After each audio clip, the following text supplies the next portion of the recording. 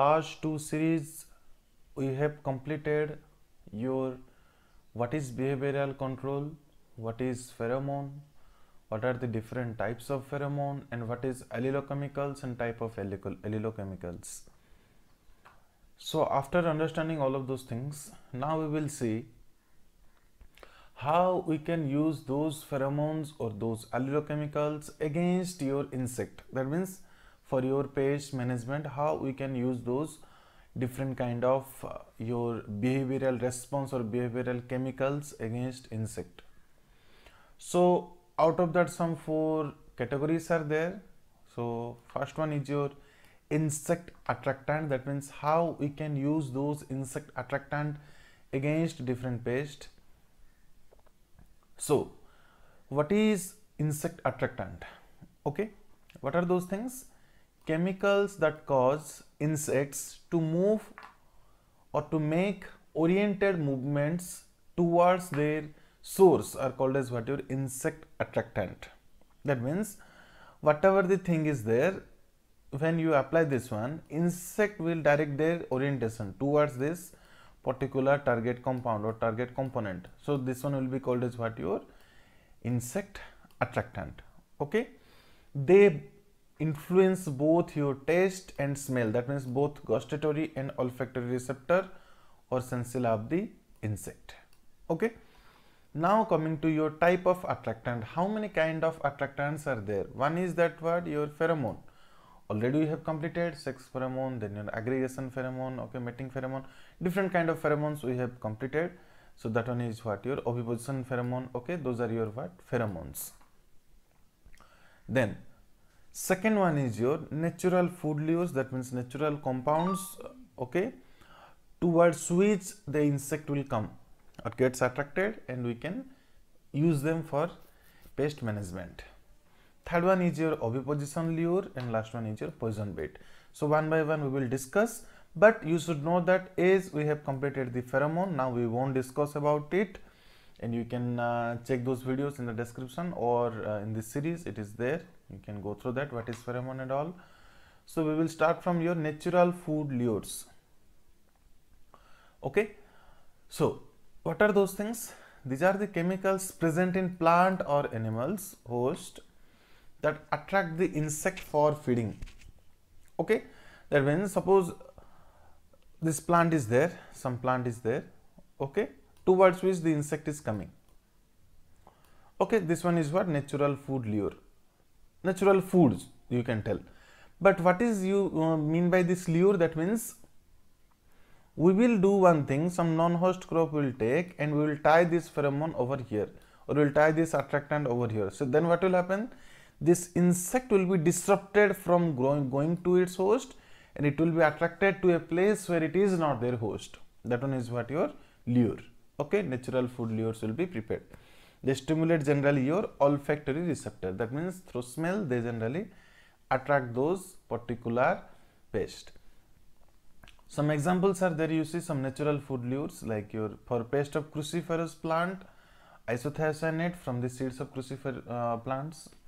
For onion flies, okay, that is your propyl mercaptan from onions. For bark beetle, that is your terpenes from the bark. From housefly, those are your for housefly, those are your sugar and molasses. For cabbage butterfly, Pieris brassica, that is your sinigrin, towards which they are generally attracted.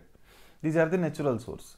Some synthetic things are prepared, or synthetic chemicals are prepared, which also attract your particular target pest, which can be used in different kind of lure and poison bait. You see, suppose methyl eugenol, this is a synthetic compound that attracts your oriental fruit fly, that is your Dacus dorsalis. Then Q lure, okay, that is for melon fruit fly. Then trimed lure, that is your Mediterranean fruit fly, okay, Ceratitis capitata. Okay, these three, okay, they will attract different 3 kind of your fruit flies. Then this geraniol and eugenol, those are effective for your Japanese beetle, Popillia japonica.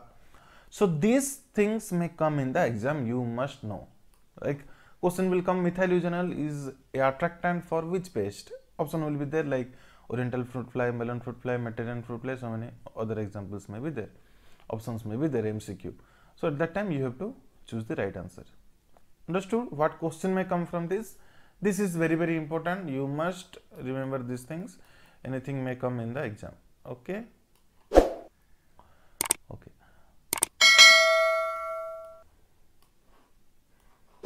So now coming to your oviposition lure. Okay, oviposition, that means lure for oviposition, that means these are the chemicals which will attract the adult female for egg laying. For example, you see p-methyl acetophenone, that will attract the adult female of rice stem borer to oviposit. Because you see, suppose plant leaf lamina is there in case of rice, they will be carrying this particular chemical, that is your p-methyl acetophenone, for which what is happening, the rice stem borer adult female is coming and laying its egg at the tip of the leaves. Okay.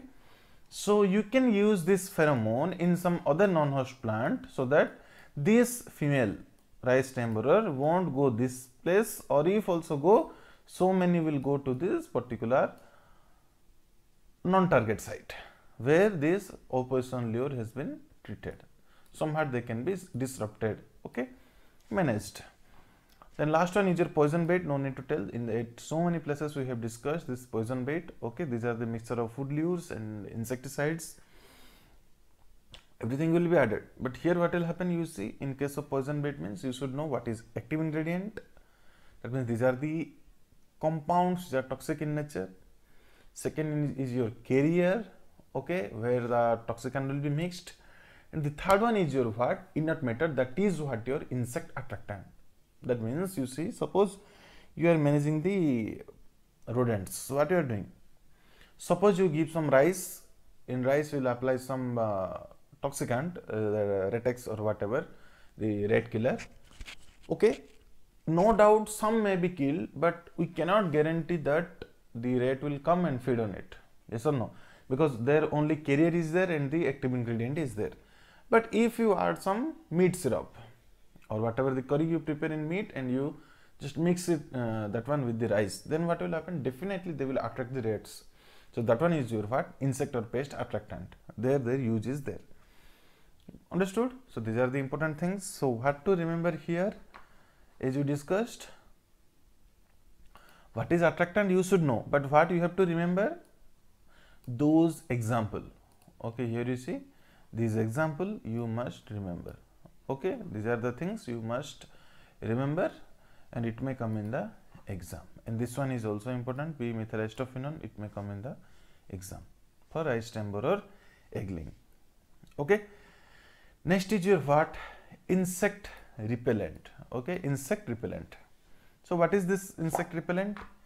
Chemicals used or chemicals which cause insect to move away from their source. That means just reverse of your attractant. That means suppose this is the repellent, means what will happen, whatever the insect are there, they will repel away from that treated area, which is known as what, your insect repellent.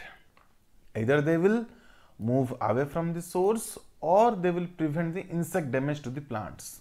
That means they will make this plant in such a way that, or they will make this treated area or the treated compound in such a way that those compound will be either unattractive or unpalatable, that cannot be taken up, or that is offensive also.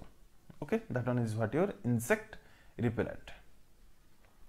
So now coming to what should be the desirable trait of a good repellent. Okay, what are those things? What should be there? What should be the characteristics of a good repellent? You see, that must be effective for a longer period of time on a wide range of insect. Yes or no? Suppose you see today you have applied the repellent and after 2 days, suppose what will happen? It will evaporate. So what will happen? Now use. Yes or no? That must act for a longer period of time. That means weathering effect will be less. Yes or no? Whatever the environmental factors are there, their what adverse effects should be less on this particular chemical. Otherwise, again, natural loss will be there. Okay. These 2 points over. Next one is what? On a wide range of insect, they should be broad spectrum. Okay, otherwise if they will be specific, means that will be having less efficiency, it should be a broad spectrum. Then what is that? And this should not be toxic, okay, or irritating to the men or animals. That means, suppose you are applying this Odomos. What is that? That is also a repellent. Even we are applying it on our skin or sometimes on our cloth. Okay, that means they should not taint the cloths, or they should not be harmful for the cloths. They should not be harmful for our skin wherever you are applying. Okay, so this should be also the qualities of a insect repellent. Okay, now first coming to this physical repellent. Okay, some are physical repellent, some are chemical repellent. One by one we will discuss. First coming to this physical repellent, you see contact repellent. That means whatever you studied in the synthetic organic insecticide and all, that is your dust, granules, water oil, okay, leaf hairs, spines and waxes. Okay, they will influence the surface texture of the plants to produce a disagreeable effect on the tactile sense organ of the insect. That means whenever you are applying those repellents, when come in contact with the insect, they will have adverse effect or some disagreeable effect on the insect. How? Through the contact stimuli. That means through the tactile or mechanoreceptor organs. Second one is your auditory. That means when you just practice some kind of highly amplified sound, then what will happen? This will also affect your insect in a repelling way. That means they will try to go away from that place. Also in case of human being also. Okay, that is a consciousness of any auditory receptor organs. Yes or no? They will try to go away from that place. Okay, just like your example, mosquito, pyralid moth, flies, even your birds. Okay, they will also go away from this high amplitude auditory devices. Then visual. Okay, generally what happens, this blue yellow color, okay, not blue, yellow color, that is very least attractive. That means always they are repulsive in nature. Some exceptions like for those insect which are managed through yellow sticky trap, like whitefly, thrips, dust, whatever, but generally these are very least attractive. You should not use any blue colors because that will be attractant. Yellow color are repellent. Some exception, with some exception. Then excitatory. Okay, that means this pyrethrum, DDT, BHC, what they will do, they will trigger some hyper excitation inside the insect. Okay, very hyper excitation. So for which what will happen, the insect whatever are affected by that excitation, they will try to move away or force to leave from the treated surface. Okay, then coming to the feeding, like your substances that inhibit the feeding in the insect. Okay, those are also some kind of your physical repellent, but more specifically it will be your anti-feedant. We will discuss in the next chapter. Exercise पहले बताओ, ये किसने फेंका? किसने फेंका?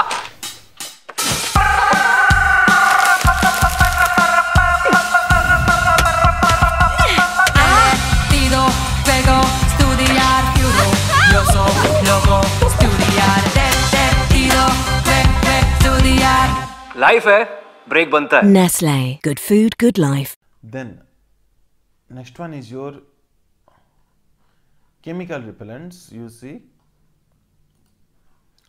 these are the chemicals that affect the tactile, mechanoreceptor, olfactory, smell, gustatory, your taste, receptor of the insect, and could be plant origin or synthetic. It may be plant origin or it may be synthetically prepared chemicals which will repel the insect. Okay, so what are those? You see, repellents of plant origin. Some examples you should remember. Okay, like your this oils of citronella plant, citronella oil. Generally they are the mosquito repellent we use in Odomos. Then extracts of lemongrass, Cymbopogonidus, that contains your citronellol and geraniol. Okay, main constituent, generally used in the different kind of sticks and all. Okay, then the pyrethrum also in low concentration they act as repellent, but in a higher concentration they will act as killer. Yes or no? Then also cloths applied with your pyrethroids are effective against your different insect vectors like Aedes aegypti, okay, mosquito and all. Okay, so these are the natural chemical repellents. Then coming to your synthetic repellents. Okay, diethyltoluamide protects the bearer against your mosquito, ticks, fleas and biting flies. This diethyl toluamide, okay, one of the synthetic repellent. Some other are your Bordeaux mixture, dimethyl phthalate, indolone, okay. Some other are there, you see in this table it has been mentioned, okay, what are the insect and what are the repellents, okay. That means for you see for mosquito and other blood sucking insect, dimethyl phthalate.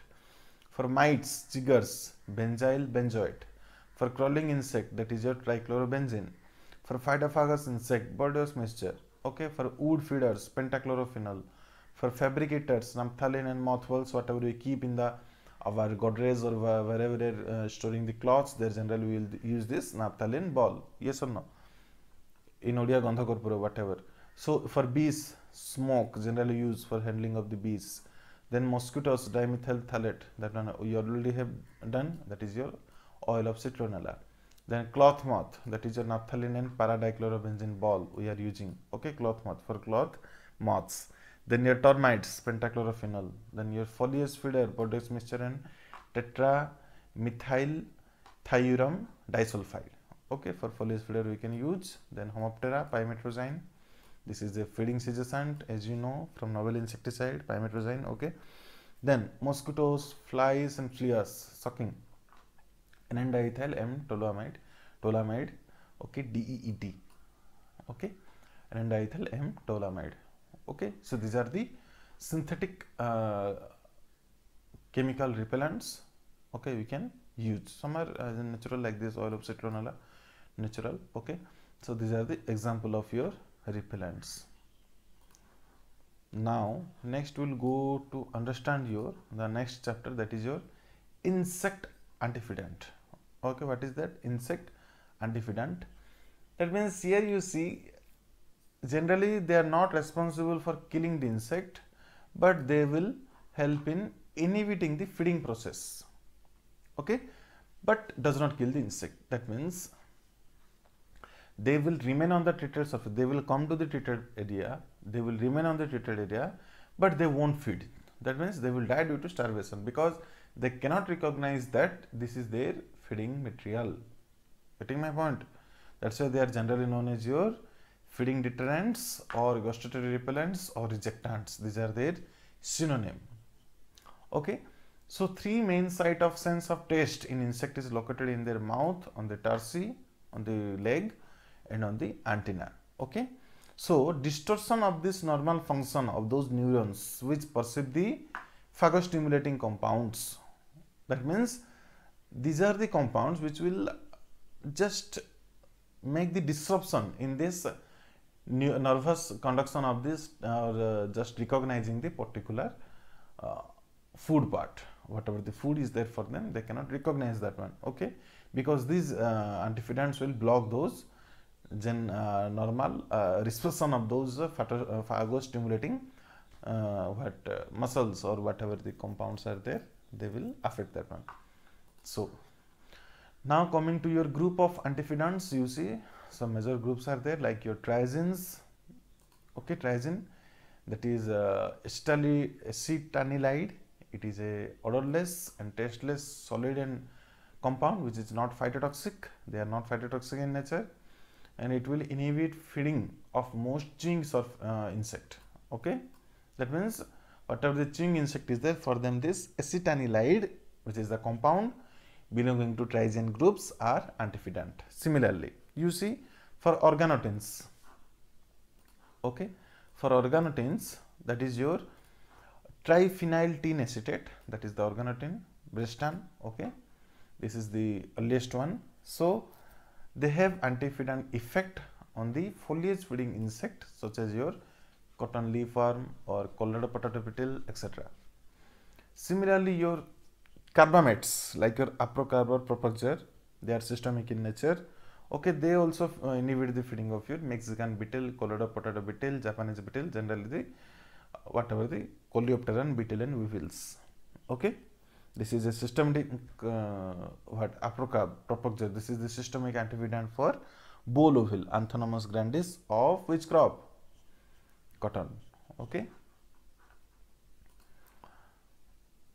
Now next one is your some botanical extract, botanical your, you can tell, anti-FEEDANT.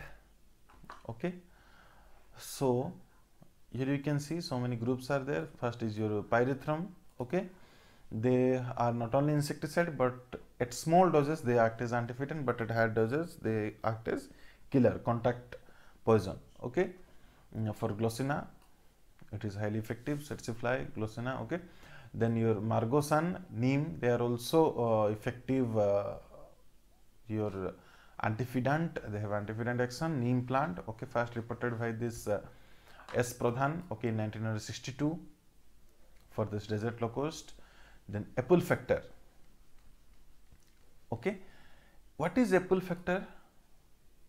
You see, very interesting thing is there. Okay, in case of apple, one genus of apple, that is your Malus species, they will produce a specific phenolic compound, anti-FEEDANT, which is the florigin. Okay, what this florigin is do? This is what interesting. This florigin acts as aphids, but non-apple feeding aphids. That means for non-apple feeding aphids like Myzos persicae, this florigin acts as your anti-FEEDANT. But for the apple aphid, apple only aphid, Erysium lanceolum, those are not anti-FEEDANT because those will affect the plant.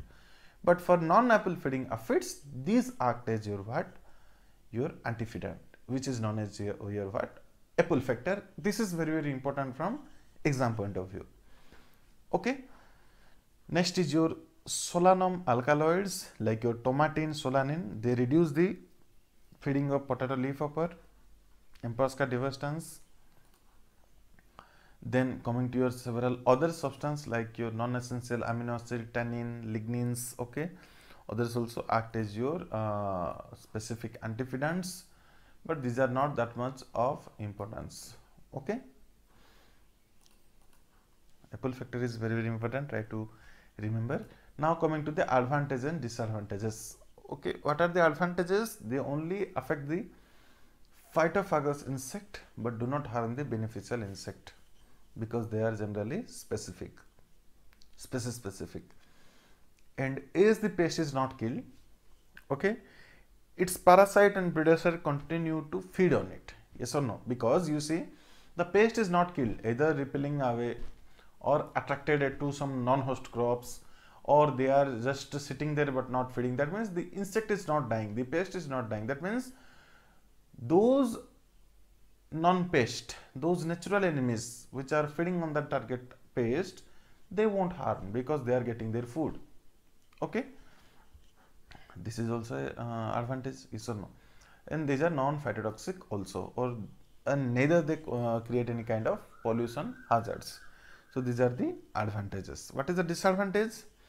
Generally they are only effective against your chewing pest. Okay, okay, for sucking pest these are not that much effective. Only for chewing pest it has been proved they are effective. Second is in your what?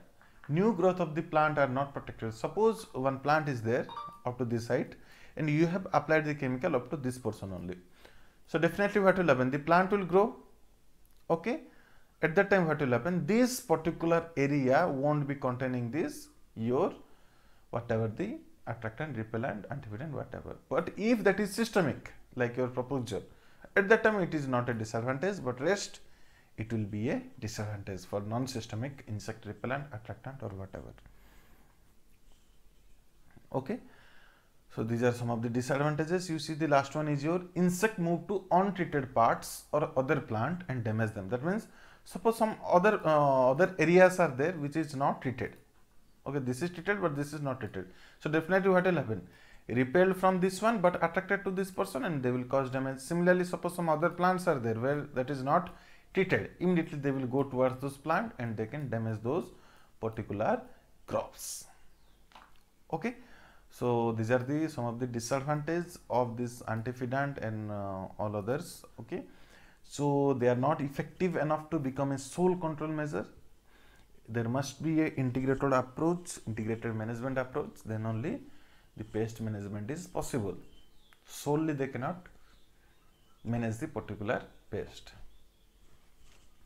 Okay, so thank you. We have completed all of these things. So what I am telling, okay, starting from the beginning you see, what you need to remember this, what is behavioral control for understanding.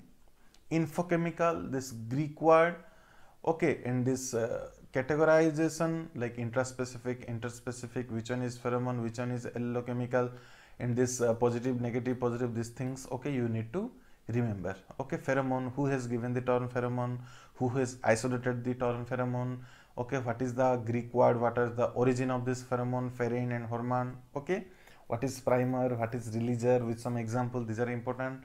Then of male, of female, how they are categorized, or exceptions like your which male produces the sex pheromone, okay, such kind of things will come, these things are important. Okay, again this pheromone from different insect, these are also important. Okay, then aggregation pheromone, those are not that much important, but still this alarm pheromone, that is important.